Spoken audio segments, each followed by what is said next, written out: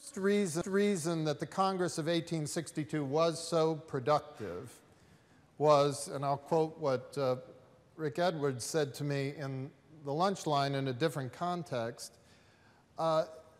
you can do certain things in a crisis that you can't do under normal conditions.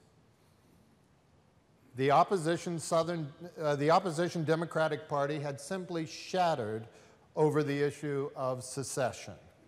And their strongest element, the solidly Democratic South, had removed themselves from the federal government. And the burst of legislative energy that marked the first half of 1862 had in fact been building through many years of epic gridlock.